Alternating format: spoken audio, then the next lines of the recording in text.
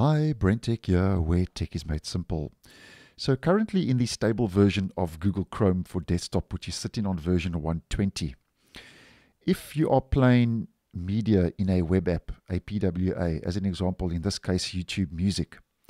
on Windows, if we head over to the Action Center and the Notification Center, currently, instead of the web apps icon and name, you see the browser name and icon instead, with the title and artist of the media that's playing, which can be a little bit confusing because it doesn't distinguish the actual app. It just gives you the browser that obviously the app is part of, the web app is part of, as an example, YouTube Music in Google Chrome. Now that's currently how it is currently in stable.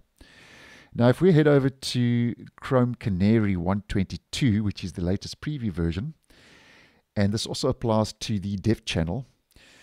it seems now that Google has improved the web app notifications in Chrome if you are running Chrome for Windows and on Windows. And in the Canary and the dev channel versions of Chrome, which are both early preview versions, these notifications now show the web app name and icon instead of the browser name and icon. So I'm playing something in Google Chrome Canary 122 in the YouTube Music web app. And now if I head back to my notification and action center and I go to the next instance, here you can see that in Chrome Canary, it actually gives me the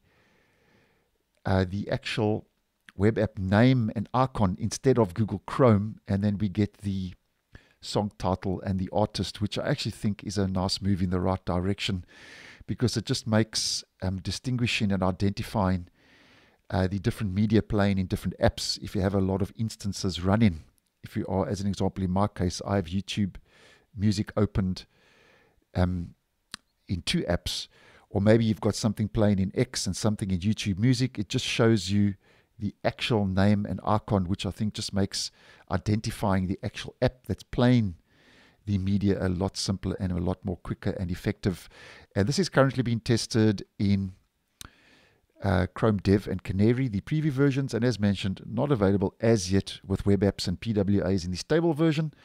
but I'll keep an eye on this one, and if you are interested in the future, I'll post and let you guys know accordingly. So thanks for watching, and I'll see you in the next one.